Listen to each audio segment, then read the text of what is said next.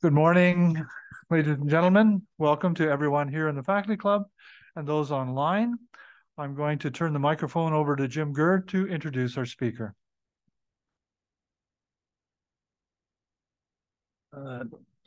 Thank you, Michael. So I met Paul this morning for the first time, and I said I was introducing him, and I said I made it all up. So what I've got wrong, Paul, you can correct. You go on the web and you never know. Yeah, that's a good one. Okay, so I thought I would start with a couple of headlines gleaned from Nature over the past year or so. There's an introduction. So I got a few of these. It's the dream. JWST spies more black holes than astronomers predicted. JWST being the James Webb Space Telescope. Another one is JWST spots the most distant smoke molecules ever seen in space. Stunning new Webb images, baby stars, colliding galaxies, and hot exoplanets. How JWST has revolutionized astronomy. So it's pretty exciting times for astronomy. It seems that almost every week some new or startling revelation appears in the press or online from the space telescopes. So Paul Delaney, our speaker today, will help us understand the evolution of space telescopes, as it says, and how we arrived at the present exciting moment in the exploration of space. Paul grew up in Australia, as you'll find out when he starts to speak, where he developed an early interest in astronomy. And this is probably not too surprising for those of us who've been in the Southern Hemisphere and fortunate enough to look up the skies. The stars in the Southern Hemisphere are spectacular. How could you not be interested in astronomy? Paul received his BSc from the Australian National University in Canberra, and then, for reasons that only he knows, decided to travel north, where he obtained an MSc from the University of Victoria in British Columbia. He's worked as a nuclear physicist for Atomic Energy of Canada and as a support astronomer at the McGraw-Hill Observatory in Arizona. Paul has been a member, or was a member of the Department of Physics and Astronomy at York University from 1986 until his recent retirement, but apparently he is still teaching on his schedule, not their schedule. For this entire period at York, he was the director of the Alan I. Carswell Astronomical Observatory. And in 2018, he was the inaugural Alan I. Carswell Chair for the Public Understanding of Astronomy. During his time at York, he served as the director of the Division of Natural Science, and for 10 years was the Master of Bethune College. Paul is well known for his public outreach for science, appearing frequently on radio and television to discuss topics related to astronomy and I guess other science issues as well. For many years, he hosted a weekly 1-hour internet program called York Universe, which had a large international audience. And currently, and I guess in recent years, to pay for his sins, he's had the unenviable position of having to give talks on astronomy on cruise ships. This is a gig I can only dream about. Paul has received numerous awards for his teaching and communication of science to the public, and just a few of which include he was a top 10 finalist in TV Ontario's Best Lecturer competition. He was won York University President's Teaching Award. He was the winner of the Royal Canadian Institute 2010 Sanford Fleming Medal for outstanding contributions to the public understanding of science. In 2015, he was the recipient of the KELAC Award from the Canadian Astronomical Society, recognizing his ongoing commitment to the public awareness and understanding of astronomy.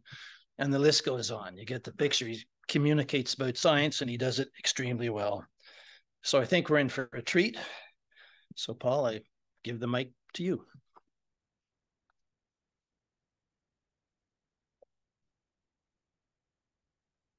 Just start my timer here because I promised Linda I wouldn't go beyond 50 minutes. I will indeed. Absolutely. Thank you very much. And that was great. I mean, it was perfect. I mean, you know, I've had all sorts of people introduce me over the years. Trust me, that was probably the best. So thank you. I'll bring you along on the next cruise ship. No, my wife would probably disagree with that. Anyway, so thank you very much for inviting me today. I do like talking about many aspects of astronomy and space science. This particular talk, though, is one that I've been wanting to do for a long time, and this was a great opportunity for it. So this is the first time I've actually presented this. As Jim indicated, it doesn't seem to be more than a week between announcements from the James Webb Telescope, James Webb Space Telescope, JWST.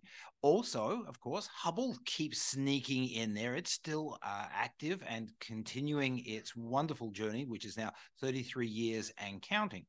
But before we get to both of those telescopes, and I certainly will in this presentation, I want to bring you back literally over a century, back to the very beginnings where people began to think about using the space environment for astronomical endeavors. And the very first thing I do, it didn't advance. Let's try that again. There we go. Very good indeed. Okay, so if we go all the way back to the mid-1920s, the early 20th century was the time of rocketry. That's when all sorts of people like Oberth, von Braun, Tchaikovsky, Goddard were working hard to take us from literally aircraft activity, ground-based activities into the space environment. And to do that, you needed a lot of energy. And that was where rocketry came in. But rocketry was in its infancy at this point in time. But nonetheless, people recognized almost from the outset that if we can deploy assets into Earth orbit above the obscuration of the Earth's atmosphere, then at least astronomically speaking, this would be a huge win. And as everybody in this room is aware, because we've all lived throughout the space age, it's not just looking up which has dominated activities in space. It's also been looking down, search and rescue, weather, satellite predictions, and so on. So the space environment has had many, many wonderful opportunities. But as I said, a century ago, people were beginning to dream about the possibilities in Earth orbit. Now, the three individuals who I'm citing here, Oberth, Goddard, and Tchaikovsky, they were engineers, they were theoreticians, they were not astronomers. But Lyman Spitzer, he wasn't an astronomer. And in the 1940s, he recognized with the advent of technology, V2 rocket technology, then the possibilities of being able to deploy assets in Earth orbit was actually not that far away. And so Lyman Spitzer worked tirelessly throughout his life to make this happen. The Hubble Space Telescope we've all heard about.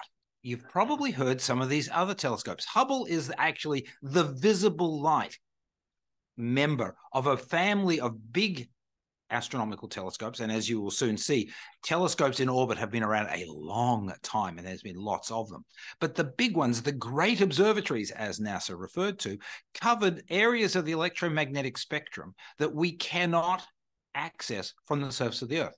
Here on the ground, we are able to see visible light. That's the sunlight that comes through to us. And we can eavesdrop on the universe at radio wavelengths.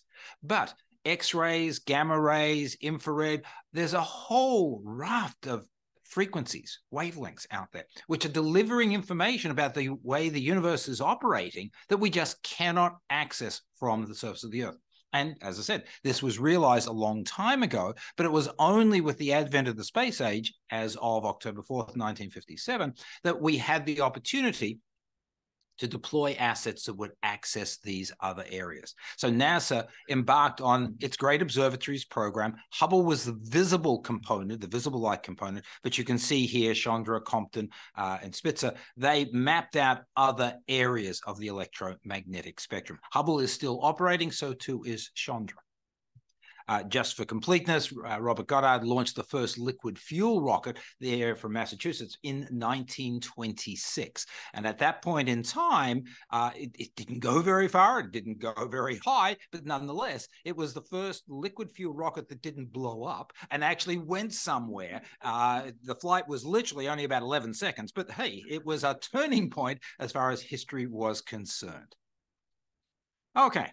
So, as I said, the space age began 1957, and Lyman Spitzer was quite correct in his advocating that this was going to be a huge opportunity. As you'll see in a moment, he certainly pushed hard for it. The first UV spectrum of our sun was taken in 1946 from a suborbital mission. It was a V2 rocket. Von Braun and the German war effort ended up in the US and the Soviet hands after World War II, and the development of bigger and better rocketry took place in parallel in both those countries. Mostly out of White Sands in New Mexico. That's where the V2 program and Von Braun was working initially, and that's where some of the first science-sounding rockets actually were launched from. And as you can see there, about 88 kilometers up, we managed to snap a UV spectrum of the sun. But it wasn't until the 1960s that we were actually able to take satellites from the surface of the Earth and deploy them into Earth orbit for long periods of time. The V2 flights to 88 kilometers and so on, they literally last minutes tops. And that's, just not enough time for us to do serious science. It gives you a snapshot, but doesn't give you much more than that. So the OSO, the Orbiting Solar Observatory, launched in 1962. That was when we really began to get our feet wet with respect to observing from Earth orbit. Now, remember, when you're observing from Earth orbit, you've got a couple of things that you have to always be aware of. One is the Earth, okay? It's this big ball that's immediately beneath the satellite's feet, so as to speak, and that casts a great deal of light contamination into your satellite's capabilities. And so observing from Earth orbit might sound easy, but you've always got to be aware of where the Earth is. There's that other thing called the moon. That's not cool, okay? The sun, yes, that's fine. So there's a little bit of choreography that has to be engaged in. And so when you think about orbital activity, don't just think, gosh, you've got a telescope and we're pointing wherever we like. No, it doesn't work like that. And they realized this early on. So as I said, there were a number of early orbiting satellites that were doing astronomy. And of course, the easiest target, remember, this is the early days of rocketry, long before any significant computerization existed, that the first targets were, in fact, the sun. That's not to say that we didn't try looking at other things, but the OSOs really were designed to give us an understanding of our sun from a vantage point that we had yet to be able to achieve. I point out that the clean room of today, you've probably seen NASA and all of their various technicians. They are wrapped to the hilt, in plastic bags, hoods, masks, everything to keep the environment as clean as possible. I like this particular image because it sort of suggests that you're doing it in your garage. It wasn't quite that bad, but nonetheless, things have changed quite dramatically with respect to the generation of equipment and the protective status that they have here on the Earth before we deploy them into Earth orbit. Also, look at the size. This was OSO-1. And it's comparable in size to a human being. When we get to Hubble, when we get to James Webb, you're going to see that the scale has grown dramatically over the last 60 years. Of course, it wasn't just NASA that was engaged in this type of activity. There were scientists around the world who were getting excited about the ability to deploy assets into Earth orbit. The United Kingdom launched Ariel 1 very shortly after OSO-1, and it too was giving us another opportunity to observe the sun, and that was in the X-ray area. Interestingly enough, both Ariel 1 and OSO-1 had foreshortened lives because of, this was the era of airborne nuclear testing. And so there was a test mission of some description. I don't know all the details. I just know it was a very large bomb that was detonated in the upper atmosphere. And of course, some of the fallout, the radiation from that detonation, actually impacted the satellites that were in Earth orbit at that time. There weren't very many, but two of them, Ariel 1 and OSO-1, both were compromised as a result of the significant amount of radiation that was generated during the detonation there in 1962. So yeah, not cool. Ariel 1's launch there. And again, look at the size of the satellite on the left there, comparable in size to OS-01. So they were fairly small payloads back at that era in time. After we figured out how we could actually observe the sun very successfully, the next obvious target were of a more astronomically interesting nature. And so the orbiting astronomical observatories, there were 4 of them in total, were launched later in the 60s and operated deep into the 1970s. In fact, I think OA-03 was operational until about 1981, roughly speaking. So now we're moving to harder targets. This required us the ability to point our instruments with ever-increasing detail. Again, the night sky is very, very large. And when you're trying to find a particular star, a particular galaxy, a particular target, it requires a great deal of finesse to actually find it. I'm not sure how many amateur astronomers we have listening in, but I'm sure you all have gone out with your telescopes on occasions, looked at the object in question and go, that's not it, because it's very hard to find them. And so back in the 1960s, when, again, we were still developing technology, it wasn't easy to point our telescopes that were in Earth orbit. But nonetheless, this is where we were gaining our experience, gaining some better understanding on how to operate things in low Earth orbit. And so even though there were only 4 OAO missions, 2 of them were remarkably successful, and they really did pave the way for what could be achieved in Earth orbit. I mentioned one particular person, Nancy Grace Roman. She was the first astronomy chief for NASA. It was a division in the science area of NASA, and even though NASA was fiercely focused on the moon race at this point in time, they had set aside some measure of funding for more scientific endeavors, not just going to the moon. And Roman actually recognized the importance of delivering quality results from Earth orbit to build a platform that would allow for bigger and better telescopes. She often, in fact, inherits the title of the mother of the Hubble Space Telescope. So important was she in these early decades. As I said, there were 2 of those 4 OAO missions that were very successful. I just mentioned the Stargazer here. I love the name, actually, more than anything else. And OAO2 showed the capabilities of detecting things that we weren't expecting, like the hydrogen envelopes that surround comets. And comets we find by the dozens every single year. There are literally probably billions of cometary nuclei surrounding our solar system, and dozens of new ones are found every single year. And they are a time capsule. They give us insight into the earliest moments of the formation of our solar system. That's why astronomers get very, very excited when a new comet is found, and especially one that might come close to the Earth. And in this particular instance, Stargazer was up at the right time. It had a look at this particular comet. These are the 3 Japanese observers who found it for the first time, and we found a hydrogen envelope.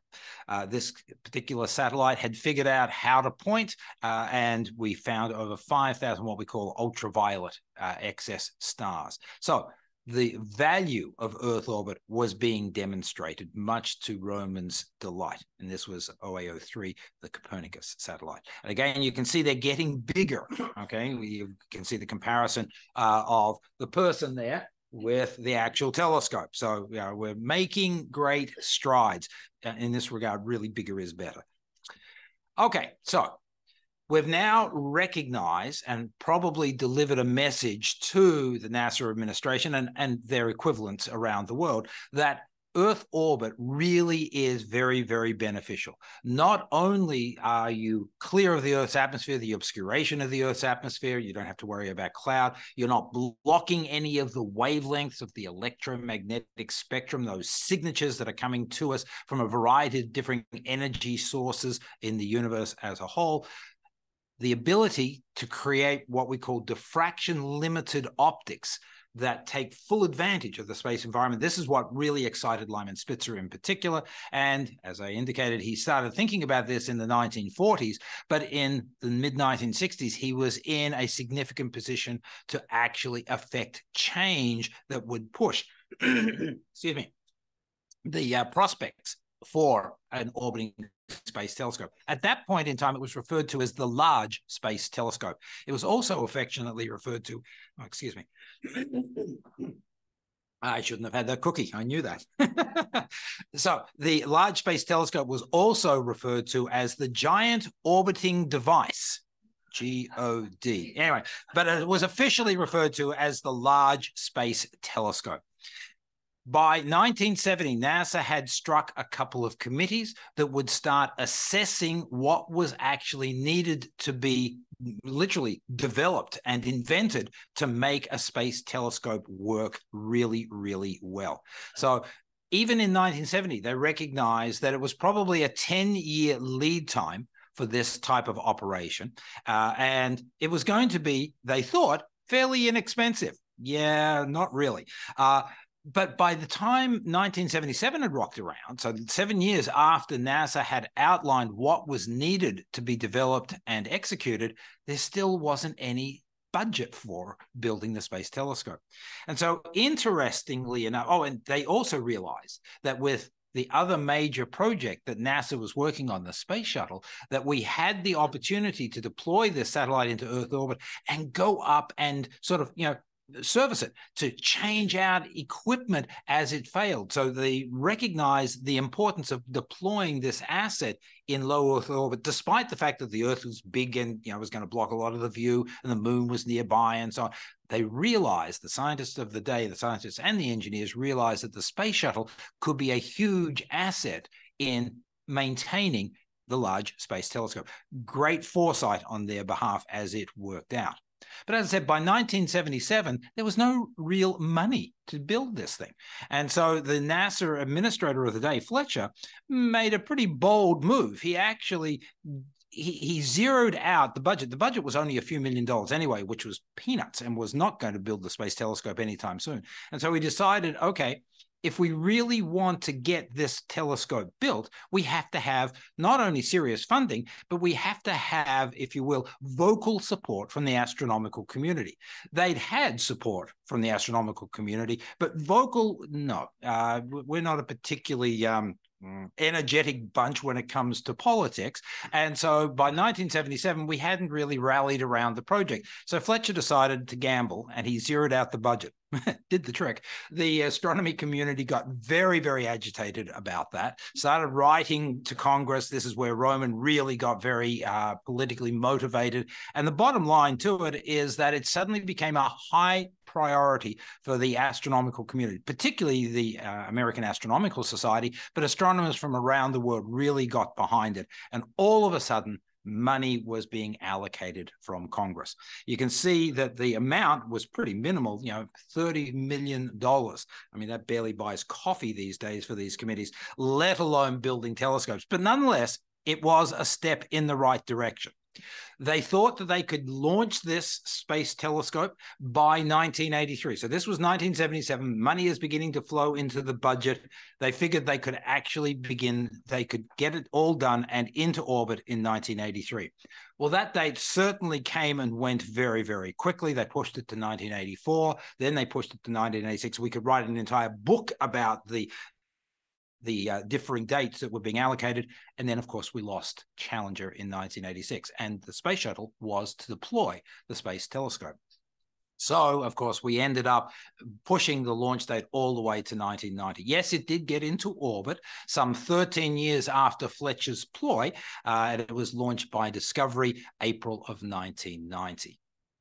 So what was the telescope that was being proposed? Well, for those of you who are amateur astronomers at least, it's what we call a Cassegrain telescope. The optics are folded, so light comes down, strikes a primary mirror, goes back up to a secondary mirror, sort of in the telescope tube, and then it bounces off that second mirror and down back towards the primary mirror through a hole in the primary mirror and out to various instruments. So you've got a series of mirrors that deflect the incoming signal to whichever particular instrument you are most interested in.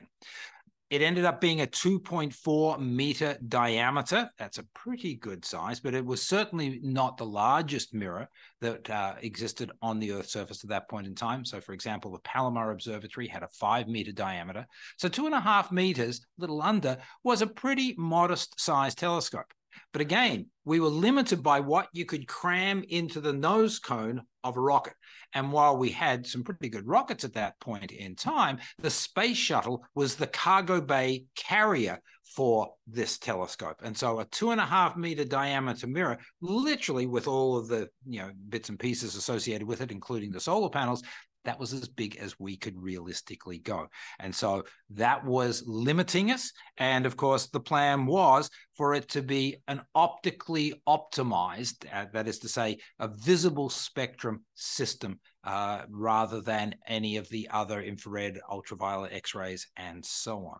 This meant, of course, that the telescope was going to be relatively warm. And anytime you have a warm telescope, that is all you can use in the visible, because in the infrared, warm, you basically just end up seeing your own telescope. And so that was not good. So Hubble was, from the outset, dedicated to being purely an optical telescope. The Large Space Telescope was renamed in 1983 to be the Hubble Space Telescope, the Edwin Hubble Telescope. And this was named after Edwin Hubble, who was the astronomer, part of many in the 1920s, that recognized that galaxies were entities unto themselves. There was a big debate in 1920 whether or not we lived in a sort of a continuously occupied universe full of stars, or whether or not there were the island universes around the place, which tended to eventually became known as galaxies. And Edwin Hubble was the person who recognized that these galaxies were receding away from us. Literally, every galaxy, bar a couple in the universe, hates us, and they are running away from us furiously. And the further away those galaxies are, the faster they are moving, the expanding universe. So that's how Hubble got the name. The Hubble Space Telescope got that name. Relatively new technology. We didn't need the same level of glass support to maintain the figure of the mirror. The mirror has to be polished and ground to a very exacting nature. You don't need a lot of that mass to keep that structure and that figure in place in orbit. So you can see the honeycomb nature behind the mirror surface. This is the backup mirror that was created by Kodak for the primary mirror that was created by Perkin-Elmer. Perkin-Elmer was given the task of grinding this telescope to very exacting standards. Remember I said before, diffraction limiting? We want to be able to create an optical device that will be so precise that literally it'll be limited by physics, not by anything else. So the atmosphere is what limits our ability to define object size here on the surface of the Earth. Again, about 1 arc second, maybe half an arc second is the seeing limit here on the surface of the Earth. You should be able to create 1/10 of an arc second or less in Earth orbit if you are diffraction limited. And so the Hubble Space Telescope's mirror was demanded of Perkin-Elmer that it would reach those exacting standards. Of course, that has never been tried before, and so Perkin-Elmer, they weren't the best subcontractor out there that NASA has ever utilized. They were running late with the development of the mirror. They certainly ran over budget, and you can see there that by the time we got to 1983, we were up over $1 billion. Remember that first allocation, 36 million? Okay, we're now at $1 billion. I guess this is 1983 dollars. I'm not sure of that, but whichever way you cut it, the cost of this telescope was beginning to balloon, and this was a little bit of a worry, shall we say. I don't know why the guy's wearing a tie grinding a mirror, but that's besides the point. You get a feel for the size of the mirror. I mean, this is a good size mirror, 2.5 meters in diameter. But as I indicated, it is certainly not the largest that existed at that point in time. And fast forward all the way to the James Webb Telescope that we'll get to shortly, it has an effective mirror diameter of 6.5 meters, some 6 times the light gathering capability of this mirror, which is the Hubble Space Telescope's mirror. The plan called for 5 instrument bays. You can see these instruments listed here. They are basically cameras, spectrographs, and photometers. They are the tools that astronomers use to analyze the light signatures that are coming at us all the time. And so with images, we get a feel for how the deployment of galaxies and stars and so on are in a given patch of space. Spectrographs, spectroscopes, spectrometers, they allow us to dissect the light signals so we can figure out what those objects are made of. Photometers are very accurate measurements of the amount of light that we are getting. So all of these instruments were packed into Hubble. They were state-of-the-art instruments at that point in time. And to monitor the data flow, of course, we had to create a brand new organization, basically the Space Telescope Science Institute, formed in 1981 at the Johns Hopkins University campus. This is what Hubble looked like as they were deploying it from Discovery's payload bay there in 1990. For everybody who'd been working on this project, and remember the very first NASA committee that spoke about what was needed as far as the Hubble telescope was concerned was struck in 1970. Go back further than that, Lyman Spitzer in the mid-60s and so on. But let's call the start of serious thinking about Hubble to be in and around 1970. So we're 20 years after that first real work on the Hubble before Hubble gets deployed. And it deployed at a price tag, give or take a bit, of about $1.5 billion. You can see here some of the numbers, and I do apologize. They are moving around a little bit just to try and give you base dollars. And so you see 2010 references and 2015 references and so on and so forth.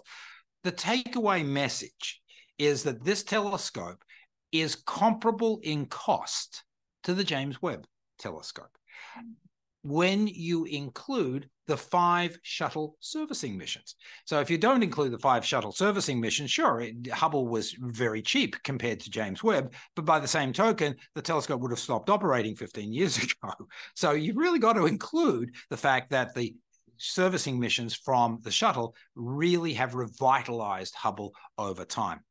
In fact, by the time the final servicing mission flew in 2009, this is an image of Hubble taken by the astronauts as they flew away, just about everything in this telescope had been replaced with the exception of the mirror. So the solar panels had been replaced. We had replaced the onboard computer systems. Every single science instrument had been replaced. You name it, we had replaced the reaction control wheels, which allowed us to be able to observe the night sky with great fidelity. All of those had been changed out by the 5 shuttle servicing missions. For those of you who are interested in that piece of the history, here are the 5 dates. So you can see it spans about 15 years or so. But the most important one, though, in many ways, well, the 2 most important was the first one in 1993, and you'll see why in just a second. And then the final one, which was 2009, that one just about never happened because of the loss of Columbia in 1993. But nonetheless, that mission did actually fly. That one was responsible literally for keeping Hubble alive for the rest of its life. So that was 14 years ago. So we've not been able to go back and service for over 14 years. Hubble continues to operate very, very well. Just to give you the sense of scale here, the astronauts working in the payload bay of one of the space shuttles, Discovery in particular, and they are actually, you can see the size of Hubble, because this is just the instrument bay, not the telescope mirror, not the rest of the optical tube, not the solar panels. So the servicing missions really were a great triumph in many ways, from both the space shuttle's capabilities, the astronauts who trained for these types of missions for a year or more in advance in a huge swimming pool in Houston, and the fact that today, Hubble still works so very, very well with even better instruments. It's great. Okay, so why was that first servicing mission really important in 1993? Because the mirror was launched flawed. Now, $1 or $1.5 billion telescope, and you launched with a mirror that had spherical aberration. No amateur astronomer who makes telescope mirrors in their right mind would ever grind a mirror with spherical aberration. It is such a trivial thing to check for. Yet PerkinElmer managed to create a null corrector, which is what you use for checking for spherical aberration. They made it incorrectly. And so they basically ground this mirror exquisitely well with great tolerance, but to the wrong figure, so that the telescope basically had spherical aberration. Unbelievable would be one term for it. The Allen Commission did eventually identify what actually happened and blamed in large measure PerkinElmer. NASA had already had a great deal of difficulty with PerkinElmer in the early 1980s, but the Allen Commission came down fairly heavily on NASA, as well as just not keeping an eye on your subcontractors very, very well. So regardless of how that problem did arise, it was there, and it basically meant that we had a mirror that was no better than the Earth-based mirrors. So even though it was above the atmosphere, it couldn't see any better than the best telescopes here on the surface of the Earth. And as you can well imagine, that was really a little bit disappointing after all of this time, effort, and energy. It was not diffraction limited in any way, shape, or form. But as I said, to PerkinElmer's credit, they did grind this mirror, they did figure this mirror really, really well. So well that we knew exactly how the mirror was wrong, and that allowed us to create a corrective optics package that would take the light and basically take the spherical aberration out of it before we passed it on to the rest of the instruments aboard Hubble. When we first heard about this, I remember this from the early 1990s, when this was first being proposed, everybody sort of just shook their head and thought, really? Can we really do this? And so we took one of the instruments out of the payload bay of Hubble, it was the photometer, and we put in COSPAR. And COSPAR basically was a set of glasses that corrected for the spherical aberration and then fed the corrected light to the other instruments. That was the primary mission of servicing Mission 1. Here you can see the results. The far left-hand image is what a galaxy looked like pre-1993. So with the spherical aberration, and then the cameras, wide field cameras, WIFPIC and so on, that's their, NASA loves acronyms. WIFPIC 2, and now we've got WIFPIC 3, the 3 generations. The quality of the imaging basically just soared back to diffraction limiting. And so everybody was extremely pleased with the results of COSPAR. With the future instruments, and we've swapped out instruments more or less regularly, none of the original instruments exist, as you can see here. And I'm not going to go through all the acronyms, but as I said, they're basically cameras, spectrographs, photometers, and so on. Now we have instruments that within their own internal dynamics correct for spherical aberration. So COSPAR disappeared in and around 2002, and now all of the instruments on the Hubble Space Telescope correct that light for themselves. And so we're back up to 5 one of those instruments, NICMOS, is not operational at the moment. We have 5 instruments on board. NICMOS is actually an infrared camera. The cooling that was being used to keep that camera down at really cold levels has finished. It has been depleted, and so NICMOS is in a standby mode. The instrument hasn't failed, but it isn't as useful as it once was, and so at this point in time, it is not operational. But you can see that we have improved the quality of the instruments as a result of increased technology over the last, over the 19 years that the space shuttle was servicing the Hubble Space Telescope. So Hubble has been operational now for over 33 years. Iconically, this is probably one of the best images that people recognize, the pillars of creation there in the Eagle Nebula. I could give you an entire presentation on just Hubble images. I'm not. It's taken tens of thousands of images. And while science loves them, the public loves them even more, which is even better. What has Hubble managed to do? Well, one of the primary missions, one of the primary science objectives was the determination of what we call H0, the Hubble constant. This is basically a measurement of the expansion of the universe. And without showing my age here, but I can do that amongst you guys because this is great. H0, when I was a graduate student, was given to us to be a value somewhere between, forget about the units, but 25 and 100. Factor of 4 in astronomy is pretty good, actually. Normally, we're happy if we get within an order of magnitude. So to have the Hubble constant between 25 and 100, that was really pretty good. As the years went by, this number has become refined, and Hubble produced a value of around about 73. We can talk over coffee or lunch, if you like, about the tension which exists because there are other techniques that have been used to measure H0. They come in at 67. 67 and 73, they have error bars, and they don't quite overlap. So there's this little bit of tension out there about what really is the value of H0. But we're now talking about a 10% variation. I was talking about in my grad school of like 400%. So 10% to me strikes me as really, really good. So Hubble went ahead and created this terrific value of H0. It has managed to image objects that we had never thought possible. We have certainly monitored exoplanets. It's managed to monitor exoplanetary atmospheres. To me, though, one of its greatest accomplishments was the Hubble Deep Field. All bar 3 points of light in this image are galaxies. This is an image which is only about, roughly speaking, a quarter the area of the full moon. So it's a very tiny area of space. Hubble is not a wide field instrument. It really zooms in. But this is an image showing you that the universe is teeming with galaxies.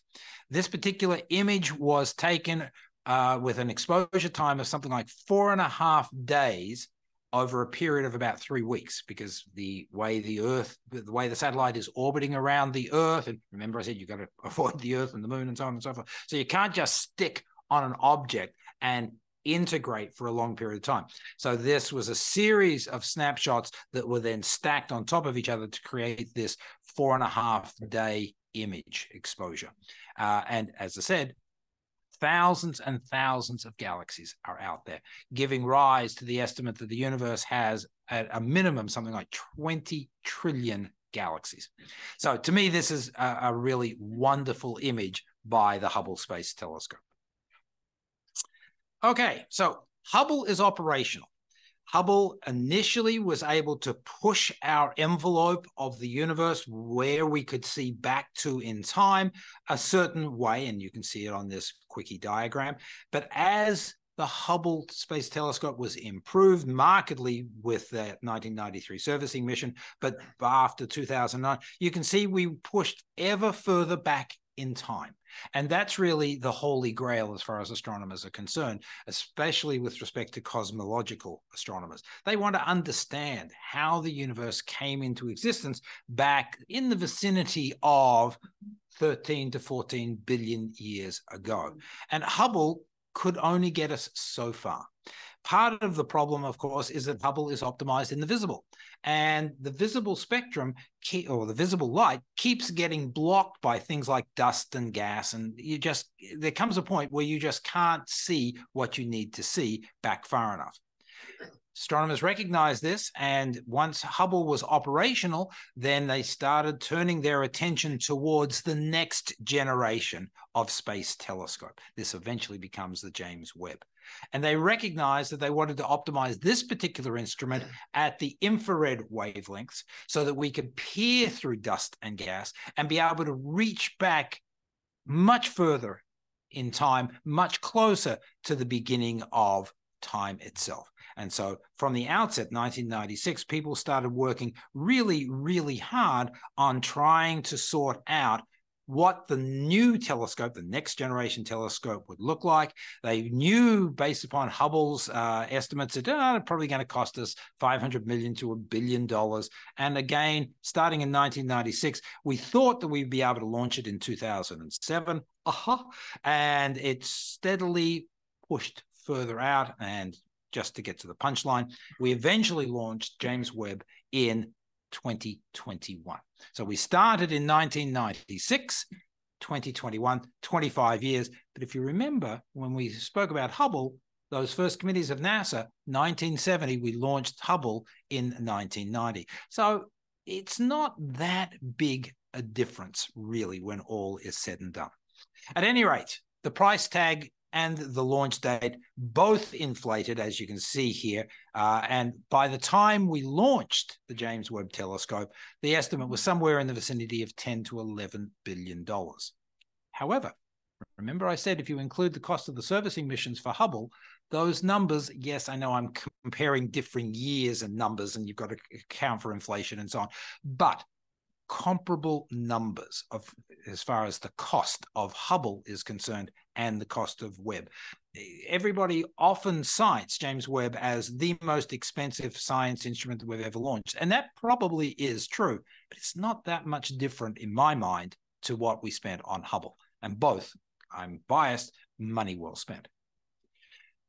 The James Webb Telescope itself was going to be much bigger than the Hubble Space Telescope. It was named after James Webb, who was the flight controller, was the administrator in NASA during its heyday in many ways. You know, the Apollo, the Gemini, the Mercury missions, the race to the moon. James Webb was the NASA administrator.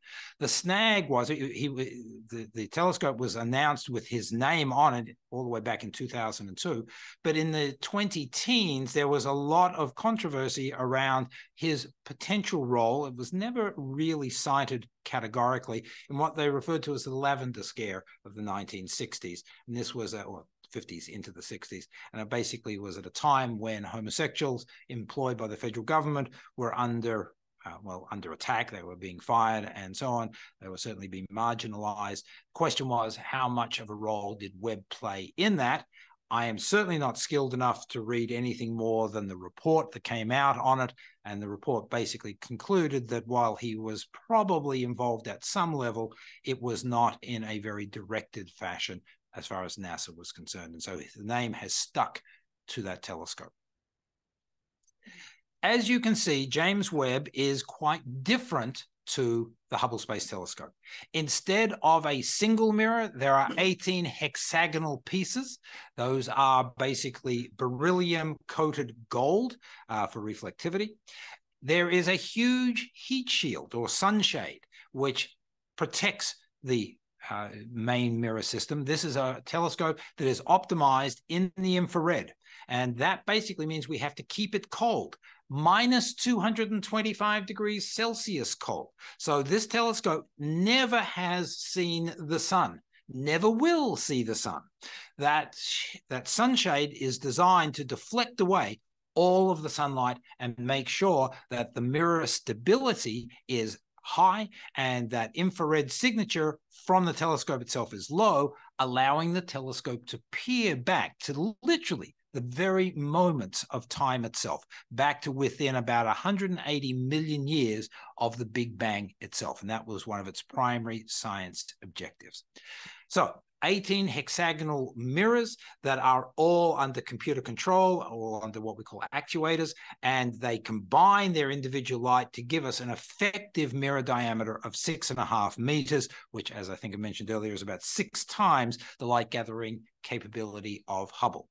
More importantly, this telescope is not in Earth orbit, so it doesn't have to worry about the Earth and the moon and so on and so forth. It will never observe those objects. It is out at what we call Lagrange point 2, roughly speaking 1.5 million kilometers on a line from the sun to the Earth, 1.5 million kilometers beyond the Earth in its orbit around the sun.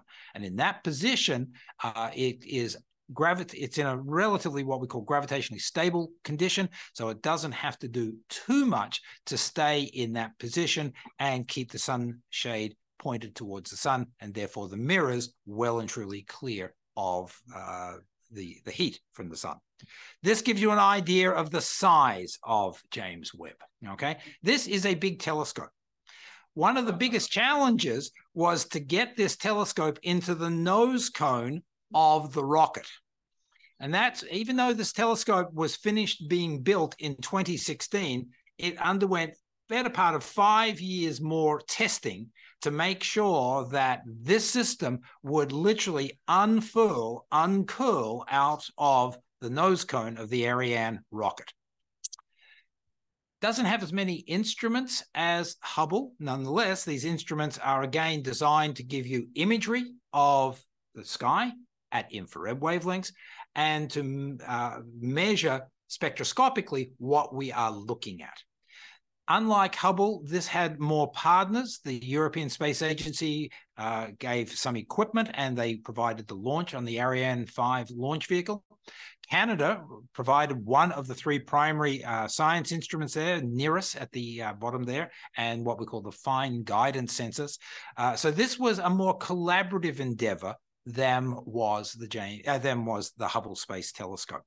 And as I said, it is optimized to look at infrared, and that gives us the reach back in time. The science objectives, well, not surprisingly, to really unravel some of the cosmological challenges associated with the evolution of the universe. If you can see back to the first stars and the first galaxies, and you can follow how they formed through time, it gives us insight into the way the universe operated then based upon what we see now.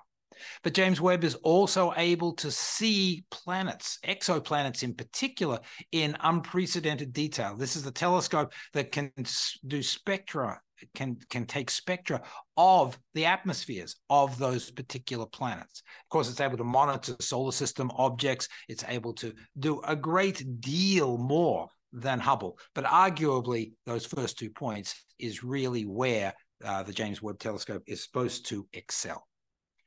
The launch, as I said, occurred December of 2021. It took the better part of 3 weeks to get it out to L2. During that coast phase, that's when they unfurled the telescope.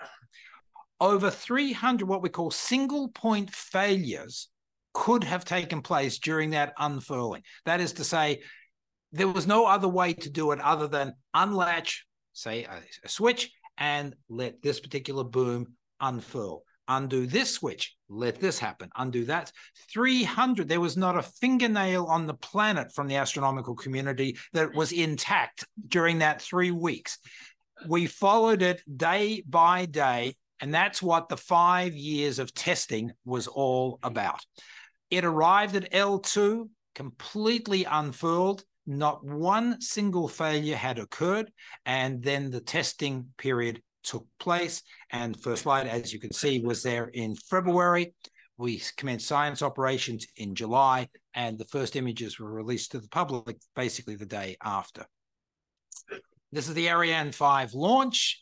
It was such a good launch in terms of the characteristics for the orbital insertion at L2 that James Webb's onboard fuel tanks were not tapped nearly as much as we anticipated, and that basically will mean a greater length of life for James Webb out at L2 than we had originally anticipated. So well done, Ariane 5. This gives you a little bit of an idea of that sort of 3 weeks from hell as we were unfurling the telescope on its way out to L2. It's a credit to the engineers. They did a magnificent job and it unfurled perfectly and on schedule. Just to give you an idea of how good the optics are, the image on the left is from the Spitzer telescope, which was one of NASA's great observatories that I mentioned earlier. And the image on the right was one of the first light images from James Webb. It is exquisite as far as its optical capabilities are concerned. And again, not wanting to bore you with lots and lots of photographs, but this was one of the very first images, what they call the cliffs of creation there in the Carina Nebula. And basically, this is a stellar nursery. So all of this dust and gas that you can see in the lower portion of the image, this is false color, by the way, all of that is representing cocoons and areas within the nebula that are having stars and planets form in real time. You can see one star there or just above center, which seems to be poking its nose out of the dust and gas from which it formed, which it basically is. And because starlight is so very intense early on in the life of a star, it literally blows away the leftover dust and gas from which it formed. So a beautiful image showing James Webb's capabilities. What do we hope to see from James Webb over the coming years? Well, as I said, hopefully up to about 20 years worth of operation. I'm just coming up on 50 minutes, so I'm going to go over by about one. But we are expecting to be able to see ever increasing detail about those early moments. We've already seen back to within 200 million years of the formation of our universe. So we're looking at galaxies as they are forming. And as you've probably heard in some of those headlines that Jim was referencing earlier, there are bigger galaxies than we were anticipating. That doesn't mean that the universe is not operating the way we were more or less expecting. It just means that galaxies formed faster than we had really thought was likely back at that point in time. So James Webb is already telling us things that we were not expecting to hear, and we are finding signatures around exoplanetary atmospheres that, again, we had hoped to see, but really did not expect. So it's doing a great job. Everybody who is looking at this data, in Canada is a significant player. We have about, something like 6% of all of the time allocation from James Webb, from all the universities across Canada. Everybody is just deliriously happy, drunk with delight. Okay, so as you saw, when we got Hubble operational, we started thinking about James Webb. And now that James Webb is deployed, guess what? We're already thinking about the next great leap. In fact, the next generation telescope, now referred to as the Nancy Grace Roman, remember that chief astronomer from the 1960s? That telescope we started planning back in 2012. Yeah, Webb was supposed to have been launched back then. But by 2012, we started figuring it out. At the moment, the launch is anticipated to be in 2027. So 15-year lifetime, 15-year lead time, if all goes well. That sounds fast as far as telescopes are concerned. Stand by, we haven't launched it yet. It's about a 3-meter diameter, about a 2.4-meter diameter telescope. So it's basically the same size as Hubble, also optimized in the infrared to allow us to push further out.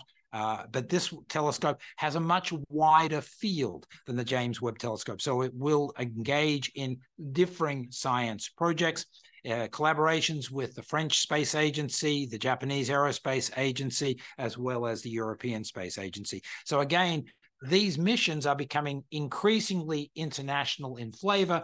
Partially that's to draw on the expertise of so many other groups around the world. It's also to help defray the costs, because to be able to put these telescopes in orbit, wherever that orbit is not cheap. They're anticipating a $4 billion cost overall.